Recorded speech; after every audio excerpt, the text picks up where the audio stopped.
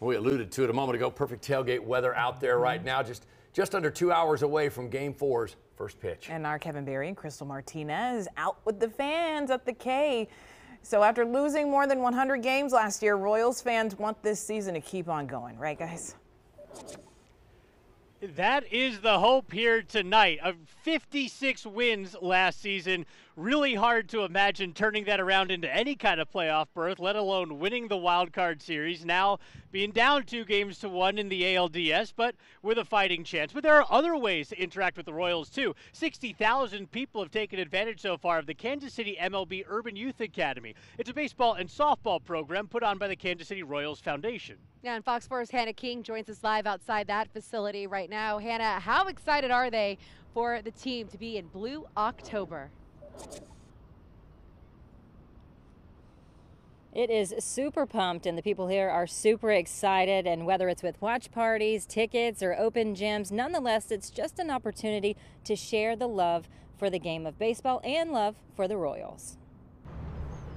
There are 8 other academies throughout the U.S. MLB put the academies in underserved communities. One of those is here in Kansas City. And we get them in the door through baseball and softball, and then once they're in here, then we can give them the other resources that can help support them and empower them to be the leaders of tomorrow. It's called the Kansas City Urban Youth Academy, and it's a program through the Kansas City Royals Foundation. The ages that come to the academy are 5 to 18, and we hope that they think that this is a great place to have access to learn the games of baseball, softball, and to grow to love the Royals and just to get the resources that they need. No cost to anyone utilizing its services, and some come from off the diamond. That's financial readiness, college preparedness, or FAFSA training. And it bleeds Royals blue. We want to support our boys in blue, and I think this is an opportunity for the kids to take pride in a place and get that experience that they normally wouldn't experience anywhere else.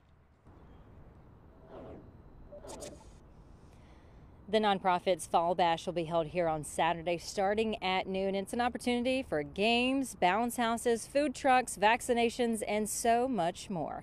Live in Kansas City, Hannah King, Fox 4, working for you.